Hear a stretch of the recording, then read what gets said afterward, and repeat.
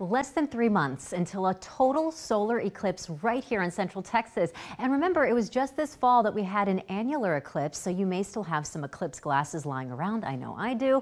We wanted to know, is it okay to reuse eclipse glasses for this April 8th event? Well, the answer is yes, but with a few caveats. Make sure the filters are not scratched, torn, or coming loose from the frame, or if they're damaged in any way. Also, make sure your glasses meet the international standard.